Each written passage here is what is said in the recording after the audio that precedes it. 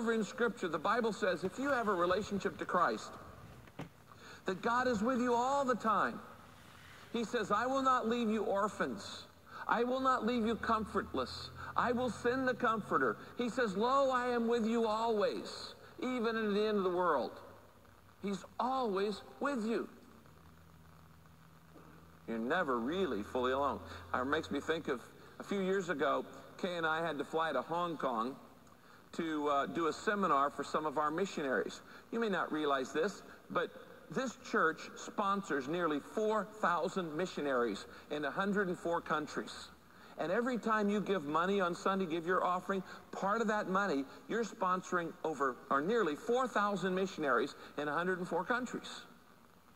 Now, about every year, Kay and I will try to take an overseas trip to go and talk to and train and help and encourage some of these missionaries.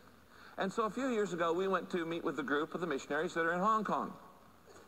And as we went up to the LA airport, I went up to the ticket agent and I said, how long does this flight take? And she looked up and she said, it takes 17 hours. And I gulped. I said, 17 hours? She said, yes, 17 hours. I said, is there a movie on it? She said, yes, in fact, there are 2 movies on it. I said, 17 hours? That is a long flight. She looked up at me, she said, you're afraid of flying. I said, what? She said, yeah, I can always tell your type. You don't like these long flights. You're afraid of flying.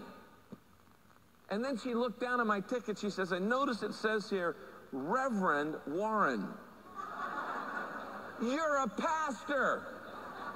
You're a man of God. You're not supposed to be afraid. The Bible says,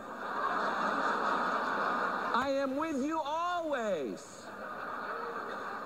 I said, no, ma'am, you misquoted that verse. It says, lo, I am with you always. Lo, I am with you always. Now, not at 35,000 feet. Lo, I am with you always. So let's get it right.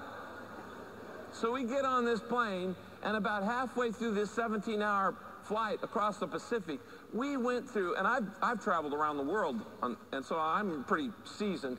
We went through the most horrendous storm I've ever been in on a plane.